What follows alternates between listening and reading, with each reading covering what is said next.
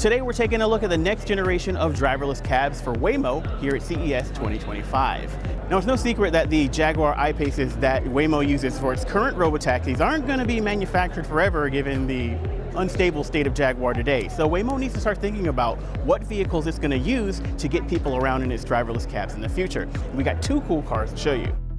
The Zeekr RT was built from the ground up to be a robotic taxi, and it's like nothing else you've probably seen on the road before. It's got a micro van configuration, so there's a lot of space in the back for passengers, and that's going to give you a lot more headroom for taller passengers, a lot more leg room, and a much more comfortable ride. But even so, outfitting this thing with the 6th generation of Waymo's driver software and hardware means that they've got these large pods at all 4 corners, as well as the array on top. So one of the advantages of a tall vehicle like this is that you get those sensors higher up off the road on the roof of the vehicle. And that means that they can see further down the road, which is safer overall. But either way you go, Waymo says they've got somewhere in the neighborhood of 500 meters of range with overlapping visual fields for their cameras, and that's before you even get to the LiDAR and radar sensors. This vehicle right here is already testing in San Francisco, and when I say this vehicle, I mean this one right here. They had to clean it up to bring it on the show floor, and if you look close, you can see a little bit of wear on it. They haven't said when they're going to start offering rides in it, but I'd wager a guess that it's sooner rather than later.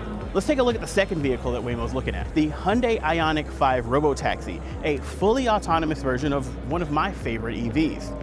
Now, if you look closely, you'll see that it's been outfitted with the 6th generation of the Waymo Driver suite of hardware and software. And the aim of the Waymo Driver suite in the 6th generation is to simplify and make this whole system cheaper to implement. So they've stepped down from around 30 cameras to around 16, and they say that they're able to get the same or better recognition when they're driving around. Unchanged for this generation are the 5 LiDAR sensors and 6 radar sensors, as well as the sound sensors that the cars use to do things like look out for oncoming emergency vehicles. Be sure to head over to CNET.com where we've got all of our coverage at CES 2025, from AI to automotive to home and so much more. Drive safe, and I'll meet you there.